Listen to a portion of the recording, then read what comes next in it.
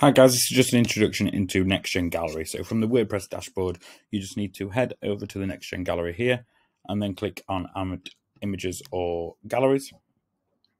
From there, you click that and we would go either to upload images. So we would select the gallery we need and then you would just select Browse and select the images you're required to upload. So for example, I'm just going to add this one here. So we'll click Add and then just click Upload one file. If you were trying to add more, you can just obviously click Add More. Anything else, give us a shout, you know where we are.